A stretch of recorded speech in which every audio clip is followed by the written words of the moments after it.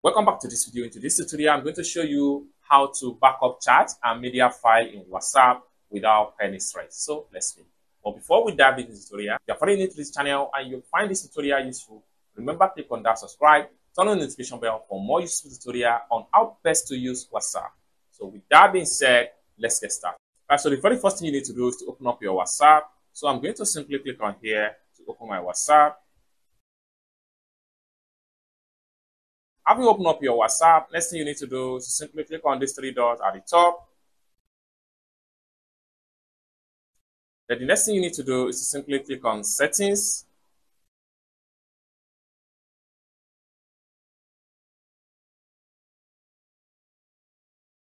Then you have to scroll down. Next thing you need to do is to simply click on chats. Then you have to scroll down right here and you have to navigate to chat backup. Then take you to this particular page.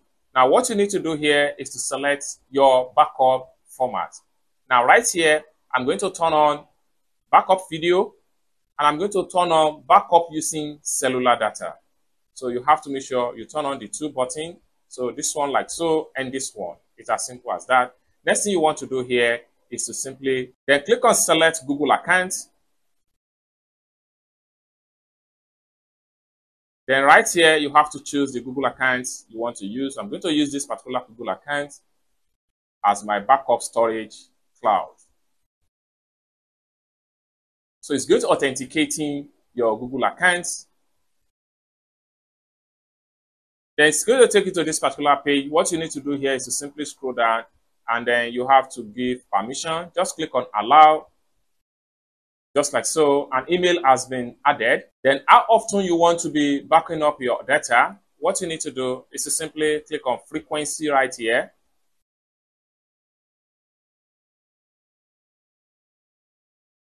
Then right here, you can decide to back up your data only when you tap backup. So if you want to choose that option, you can simply click on here.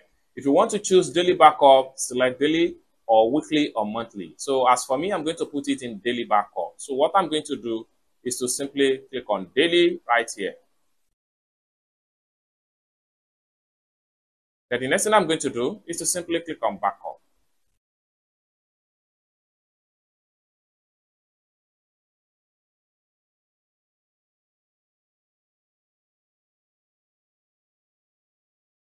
So in a few seconds, it's going to start preparing a backup, just like what you see on the screen right here.